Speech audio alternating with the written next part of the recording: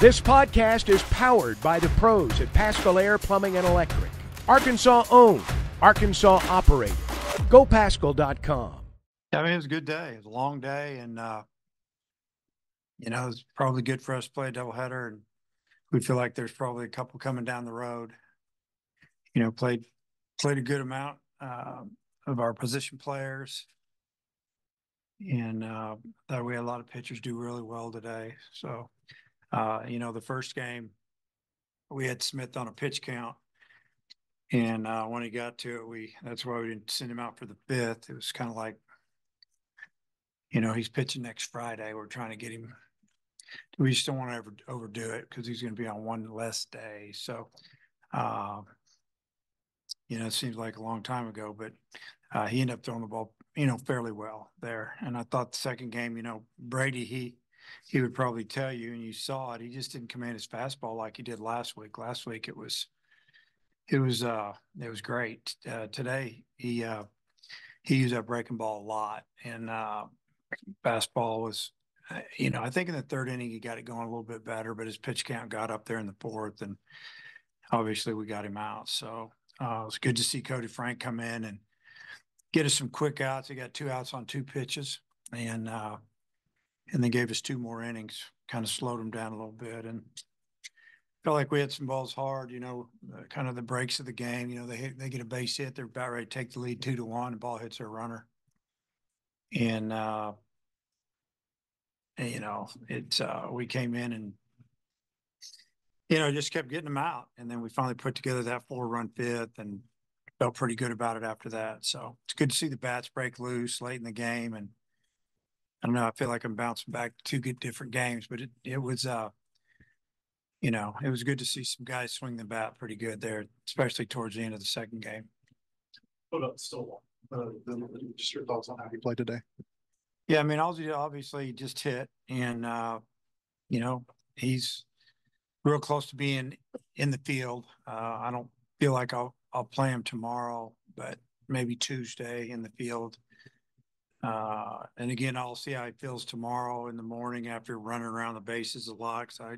He was on base a lot. It was really good to see him swinging the bat the way he did. And, he got tested his first at bat in that first game. And when he had to run full speed to beat out that base hit, and a little nervous as it was got down the line, got him infield hit. And then he had a nice single on a changeup, really stayed through it in the first inning of the second game. And then obviously the home run. I mean, that was really, really pretty swing. Stayed back and used his hands and kept it right inside that foul pole. And I thought he looked really good. Looked like he hadn't really skipped a beat. He had 5 RBI for you today, and they all came with 2 outs. What did you think about the way he hit in those crucial situations? Yeah, it was great. He got a base hit to left, and I don't even remember which game. It might have been first game when he singled to left with a runner on third and 2 outs. And I know he got another hit with 2 outs. It drove in a run. And then obviously, he took a pitch to get the count to 2-2. And then he laid off a borderline pitch. It was a ball. And then he got him a pitch he could handle, and he hit it about as far as you can hit it. And, that's when we kind of caught our breath a little bit. We had a 5-run lead or 4-run lead, whatever it was at the time. And he had a good day. Up until you got those 2 home runs in the fifth, would you say it had been kind of a frustrating day offensively for you? Yeah, it was a little bit frustrating. We knew we were going to get into with their first 2 pitchers. The first guy he's really hard to hit if you're left-handed. I won't go into it too much, but he's a really good changeup, and his breaking ball, the way he throws it, it's just different. And the reliever they brought in, almost the same type of guy. Like the right-handers hit him better. That's why I was bringing in right-handed hitters for my lefties to try to hit those guys a little bit. But yeah, I mean, he's one of those guys that can frustrate you. And we did just enough, obviously, to win. And then, the second game, a little frustrating as well early, because basically what we were getting is fastballs and changeups. And then he started spinning a few sliders, and we struck out too much second game. I think our guys would tell you that. And it's a little 4:35 o'clock. It's not real easy to see the ball compared to, say, in the middle of the day or when the sun goes down and you're just under the lights. It's different. It's tough for both teams. But I thought McNeese played really hard, and they were in both games really. I mean, the first game obviously they were in it till the end, and the second game, I think we got out of a jam there, and then Cody got us out of a jam. But they had a chance early to score some runs on us. Obviously, Gackel's come through for you in big spots before, but it seems like he just keeps getting better and better in these high leverage spots just through a month of the season. What have you learned about his makeup and just how he handles these situations? Yeah, I mean, he brings a lot to the table, especially late in the game, because he's a really good athlete and he can field his position. A lot of times late in the game, they're going to try to bunt on you, do some things, try to find a way to win. Obviously, he's throwing a lot of strikes, keeping the ball in the mid-90s, got a good breaking ball, and using his changeup. I guess what I found out about him, I mean, we like him back there. We trust him. He doesn't seem to get rattled. And, that's 2 or 3 times already this year we brought him in tight games with bases loaded. And, he's done a great job for us. I'm sure power's not the only thing you're concerned about, but, it's good to see you guys show some of that pop in the lineup, especially with Jones and Eloy there in that inning. Just how encouraging is that to see kind of what the ceiling for this offense can be? Yeah, I mean, we haven't even come close. We've frustrated because we know that we get everybody healthy, trying to figure out who to play a little bit. Left field has kind of been up and down, and Lovich has done a nice job, and Jones has hit some home runs, and Edmondson's he's had his moments too. Center field's been a little frustrating because it's really good defense, but not much offense, and we feel like there's more there. We think that we won a lot of games and we haven't played great. We played good. We pitched really good. We know the hitting's going to get better as we get more at bats, and you guys just gain a little bit of confidence. But getting Stovall back and can solidify some things. We should have turned a couple double plays today that we didn't turn, and those will cost you. You got to turn those things.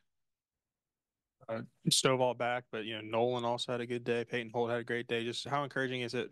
As the guys are getting healthy, that competition is still going on. Everyone's kind of finding their own way to contribute. Yeah, it's a good situation. You never have enough. You can say, well, you got all those great arms. What are you going to do? But you always find yourself needing one more, and it's usually the way position player wise. You got guys that are good, but they're not all swinging it at the same time.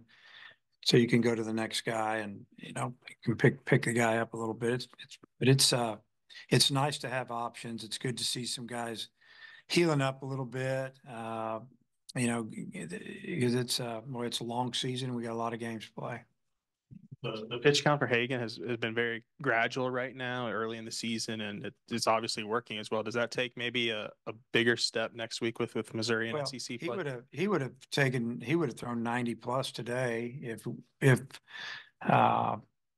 we were playing Friday, he would have whatever. But we're trying to give him, just give him a little bit of a break because he has less time to get ready. So yeah, I mean next weekend he'll be whatever we need, whatever he looks like it needs to be done. We're not going to probably throw him 100 pitches or much over it, but if that's what it took and he feels good, then he can go. That depends on the weather. It depends on a lot of things. So you had Dylan Carter up in the bullpen. I mean, is the downside of the run rule that you didn't get to bring him into a low stress situation? Yeah, I felt bad. I mean, we told Diggs to get a hit, but we told him not to hit a home run. And be honest with you, we did. And then we kidded. We said, okay, just go ahead. And he crushed that ball. We knew it was going right left the bat. But yeah, Dylan, he's got good stuff. And if it's a leverage situation, I don't have a problem putting him in, even though he hadn't pitched in 10 months. Because I've seen him throw to our guys live hitting, and he's held his own out there. And but yeah, so he got hot. So I don't know if he'll be available tomorrow. He'll definitely be ready to go on Tuesday, if not.